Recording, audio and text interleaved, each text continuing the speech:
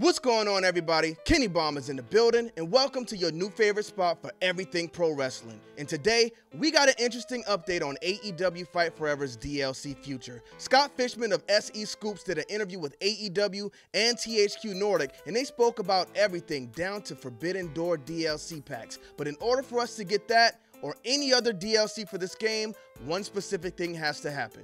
Let's take a look at the interview. But first, we are just a few days away from this game's release. Let me know in the comment section who you guys plan to use first. Drop a like on this video to help it reach more people, and don't forget to smash that subscribe button if you haven't already. Now let's get to it.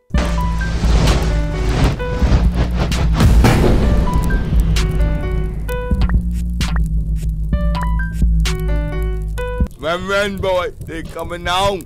All right, so we head over to SE Scoops. This is where we got the update, but we're not going to look at the full interview because everything doesn't pertain to what we're talking about today, but we are going to hit on some interesting points. So it starts off, they say good things come to those who wait. That's a fact. And many fans are hoping that proves true for All Elite Wrestling's first ever major video game, Fight Forever. This milestone coming June 29th was a long time coming for Nick Sobek, Senior Vice President of Business Development, Partnerships, and Video Games for AEW. Kenny Omega and I have been working hard on this game for the last 3.5 years, every day, he said. One of the #1 questions is, what's taking so long? That was our question for a long time. Here's what he had to say. We made a decision to hand animate every single wrestling move in this game. A lot of games, especially simulators, and pretty much all sports games today use motion capture. We decided not to do that. We thought it was worth the investment. We think it's worth it from a player experience standpoint.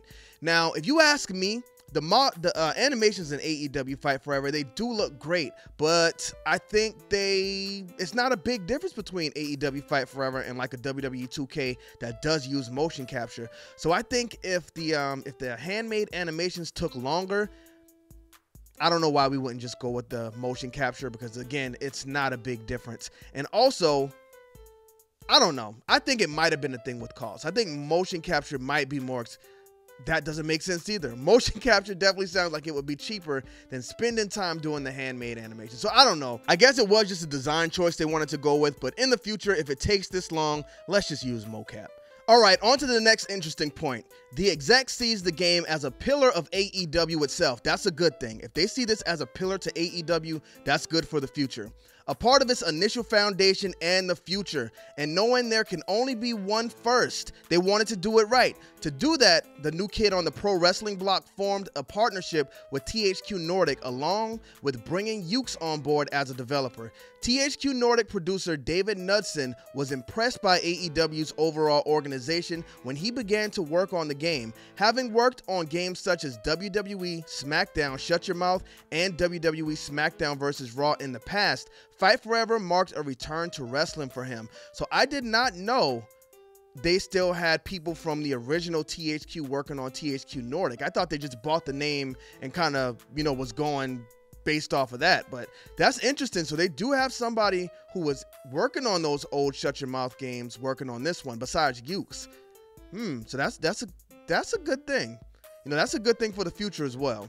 Following the history of the arcade-style gaming, Knudsen loves the fact that it's easy to pick up and play, yet can take some time to formally master. And that's true, and we've seen that in the videos we've seen so far. If you look at Evil Uno play the game, it looks like he's just picking it up and playing it. He's not necessarily a master at the game, but some of these guys who are leaking the footage, you can see all the chain wrestling and all of the different aspects they have in this game that make it look like there is a bit of a learning curve to it, and that makes it very interesting. Very, very interesting for a lot of different reasons. The upcoming next-gen release will feature online co-op with the traditional match types you would expect. Come on, y'all. I need somebody to win these tag team titles online with me. Bomb Squad, let's get to that.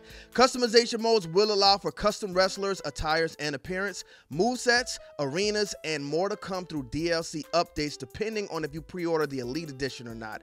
At the same time, there are also AEW trademarks like the Casino Battle Royal, Falls Count Anywhere, and the Exploding Barbed Wire Deathmatch, which is definitely going to be an interesting match, y'all. I'm telling you. If you want to take it further with your rivals, there's also an unsanctioned lights out match, and yes, there is blood. Now, this next part is just crazy to me. It's absolutely insane. Let's read that response. No blood was ever taken out of this. We never dialed anything back, Knudsen said. We were prepared to take an M rating if that was going to happen. Luckily, we came back with a T rating. Now, do y'all remember that interview Kenny Omega had with Swerve Strickland? I remember. I clearly remember. Kenny Omega confirmed they did have to scale the game back. Before, you could make the ring look like a murder scene. Now we see that blood disappears out of the ring. Now that's not a problem. There was no need to tell false information here because I think it still came out great. If you had to dial it back to get a T rating, that's fine. Who cares? The game, it came out great. It all worked out in the end, so I don't like stuff like this. Let's just keep it moving. Now we enter the main event. These next two quotes are interesting for a lot of different reasons. First one, when it comes to the roster, there are the usual top stars of the promotion. However, Sobek appreciates the idea of also having other talents not always on the shows regularly. For example, a favorite for him to play as is Abaddon. With Forbidden Door coming up, it begs the question if we'll see wrestlers from companies AEW collaborates with featured like New Japan Pro Wrestling. Let's check the answer. We have a great relationship with New Japan. If we had unlimited time, we'd probably have both full rosters in our game, Sobek said. That goes back to the fans' love of the game and continue to play the game and request new characters and new leagues. We have enough flexibility. Everything is on the table. We're excited to see the feedback and what people want to see more of. So they are absolutely in bed, for lack of better terms, with New Japan, and New Japan, I'm sure, would be willing to get their wrestlers in this game. So it's highly possible, as long as this game is supported and a lot of people play it and we keep getting on them about this DLC, they will add wrestlers from other promotions into this game. Now, again, we got to get the AEW wrestlers in first. Guys who push this game like Evil Uno need to be in this game. People like Tony Storm, Jamie Hayter, who had good runs at the top of the company, we got to get them in this game first before we look at these DLC packs with wrestlers from other companies. But this is pretty big. He's confirming that, you know, they're open to doing this. If they had time, it would have been done. So we gotta support this game, y'all. If we want to get these wrestlers in the long run, we gotta support the game. And if just me saying that is not enough for you to believe it, let's take a look at this next quote. As for the future of a potential franchise, there are hopes. Fight Forever is just the beginning. Sobek teases Easter eggs and fun surprises likened to a big AEW show.